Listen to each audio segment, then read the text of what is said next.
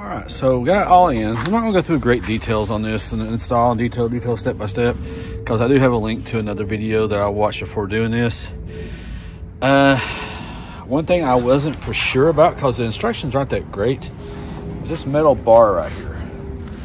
This metal bar was attached to the box in the front across both sides, and I thought you were supposed to leave it on. Well, you can't do that because it won't go down all the way. What you think about makes sense, because if you take this drawer all the way out, you can't lift this part up if that metal bar is there. So I guess it's just put there for shipping purposes. But anyway, you know, it may have been buried in the instructions and I just didn't see it. But regardless, I just wanted to, you know, point that out.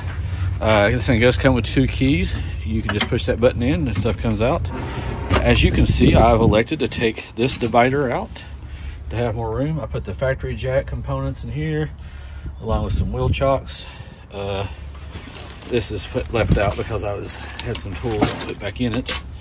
But here's my wrenches, sockets, gloves, all that fun stuff. Got some papers here, battery cables. I got a ton of stuff out in storage I gotta put back in here that was in the 4Runner. Some pry tools, some little knick-knack stuff. Anyway, so I got plenty of storage in here.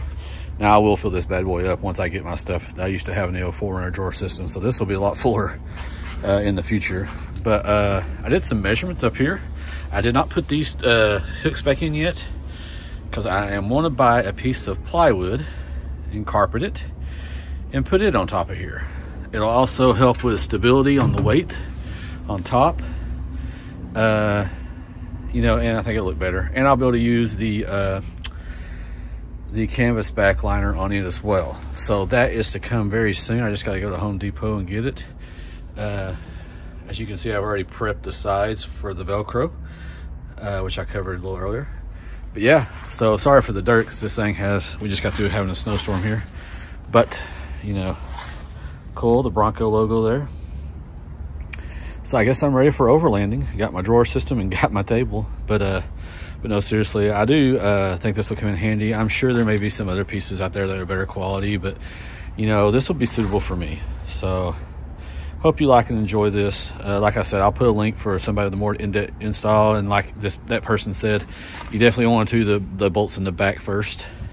I would recommend do all of hand thread the nut on all 4, and then go back and tighten up the back ones. So, and you'll definitely be better off if you have a wrench like I did. Let me go over here and show you. It's laying over here. But a wrench similar to this, not necessarily this brand, but it will help you a lot getting to that back bolt, because if you're a big guy like me, it's hard to get your fat arms back here. I am going to go back and trim the edge of these off around the tip here, so I can put these back in there to make it look a little cleaner. You know, so that way whenever we go, let's look back over here, and when we go to shut this, oops, you won't have this gap right here. So I'll put those back in. We'll do a little tiny cutting. I'm sure you could probably get some new from Ford if you ever decide to go back to stock. But yeah, so we should be all wrapped up. And I hope you guys enjoy. Please like and subscribe and hit the alert button for new content alerts. And we'll see you here soon with another video. All right, so I did take these lasso pieces, what people call them. I did make a little U with a Dremel.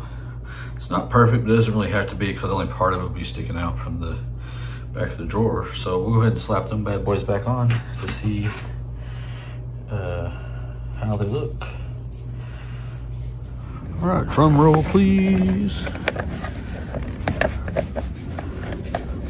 Yeah, that's about as easy as, you will have a little bit left in there, but you know, if you get down there and look hard enough, you can see it. But in general, it looks a lot better than it was before. It was just a big wide open space. At least this covers some of it. And here's the other piece. We'll go right here. All right, after some pushing, I did get it off, so it had a snap in. Perfect. Like I said, about as good as you're going to get it. So very happy with it. So all right, hope you guys like this video. Like I said, this is a pretty nice setup, and we'll definitely be using this more and more in the future. just gotta decide how I want to put everything in here. So until then, see you guys later. As you can see here, I did take some measurements. There's a lip that on the back that rolls up over the top slightly. You can see here it's about a 3/8 inch over the top of the box. I will be measuring the box, and I'll put dimensions below in the description. So I'm gonna put a piece of plywood over this that extends out to the ends, and also has carpet, so I'll be able to use the canvas bag cargo liner on it. Like I said, some people don't like this box. I think it's perfect for my needs, and can't wait to try it out and fill it full of stuff.